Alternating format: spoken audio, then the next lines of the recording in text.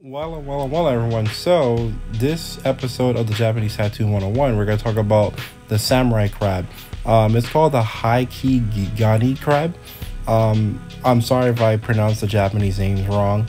So, this is another common tattoo people get because, like, it looks cool. They think it's an anime figure, but no, this is an actual real crab. You can get it from the Sea of Japan or the South Sea of China. And you can see of Taiwan and the Sea of Korea. And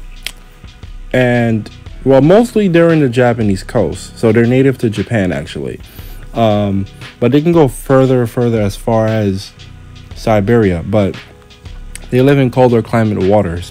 But either way, this is an actual real crab. And many Japanese folklore believe that, like, many samurais died at sea. So therefore, their face and their ghosts went inside on crabs, and their faces reflect. It's kind of like Pirates of the Caribbean, Black Pearl type of thing, that when many sailors lost at sea, their souls would never rest. So their souls remain around the sea, and then they got into objects, and then they turn into inanimate objects, and then they want revenge until their souls rest in peace. So it's believed in many folklore, especially a lot of Japanese sailors at the time and a lot of East Asian sailors at the time, including the pirates, that they believe that they are forbidden to eat this type of crab is because their ancestors who died at battle, lost at sea, their souls was never rest, and they got on to those crabs, and whenever they try to eat them or they attempted to eat them, like, their ancestors' face was looking at them like, how dare you eat me after everything I sacrificed, type of thing. So it's more like a guilt trip. Many Japanese people won't admit that, but it's kind of like a guilt trip, so that's why they don't eat that crab. But everything else, they eat it, but that crab is forbidden in Japanese culture. They're not going to eat that.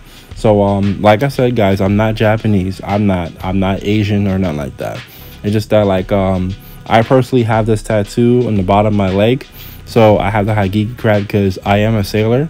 So, and sometime I may get lost at sea.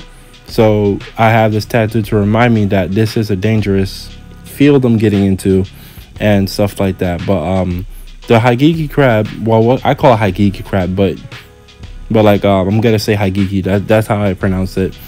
Now, as you see the exhibit over here, this is what the real crab really looks like. It's ugly, isn't it? Like, I see why many of the Japanese people don't eat this, because it looks ugly as hell. So just like a shrimp, if you see a full form shrimp, it's very ugly. Now, therefore, there's many ukiyo-e prints that has this type of Heikegani crab with samurais and stuff like that. You may see it with the samurai holding an anchor and Heikegani crabs, like, coming all over him to collect his soul. So yeah, so you can get this in many style, but this is an aquatic animal. It is a crab, so make sure you get aquatic theme or nautical theme or oceanic theme with this type of character over here as well.